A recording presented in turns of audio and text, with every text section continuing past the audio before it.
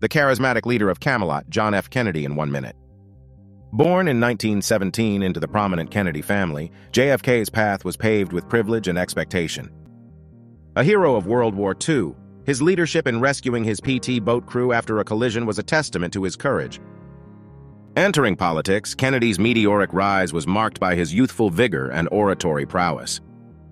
In 1960, he became the youngest elected U.S. president, inspiring a generation with his call, "Ask not what your country can do for you, ask what you can do for your country."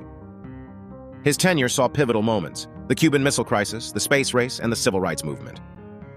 However, his presidency was tragically cut short in 1963 when he was assassinated in Dallas, an event that shocked the world and forever marked American history.